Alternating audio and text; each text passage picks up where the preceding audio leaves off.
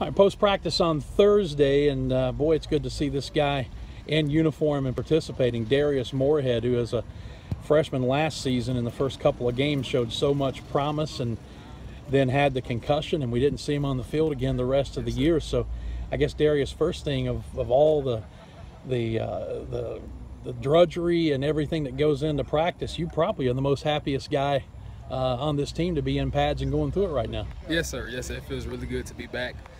Thank the Lord that I'm back. Thank God. Just going through spring, it felt really good. My legs were fresh.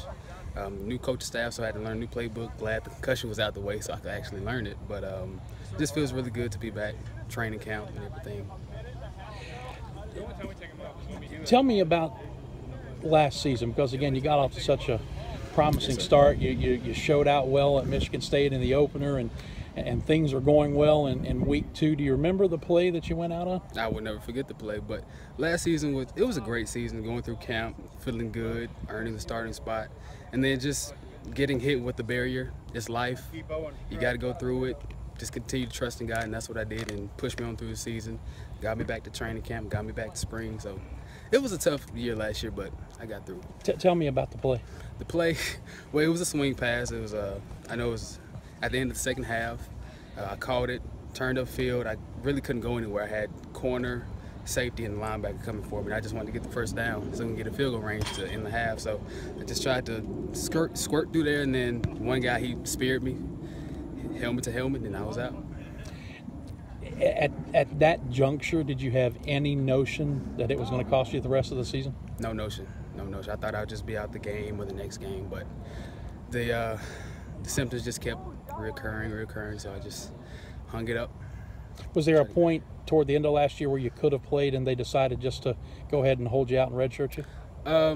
Yes, sir, there was a point, but I was still having some symptoms. And so by that time, it was already really, really late in the season, so why not just hang it up, redshirt me, come back for another season. What'd you do in the off season? In the off season, I just made sure I was getting back healthy. I went through mat drills and everything. I got back lifting and just got back in the groove. They don't take any chances these days with concussions, do they? I mean, the protocol's pretty stringent. Oh yes, and I think they shouldn't take any chances with concussions, because the stuff that's coming out now is pretty serious, and I think a lot of precautions should be taken. So it's really good that all those precautions are there.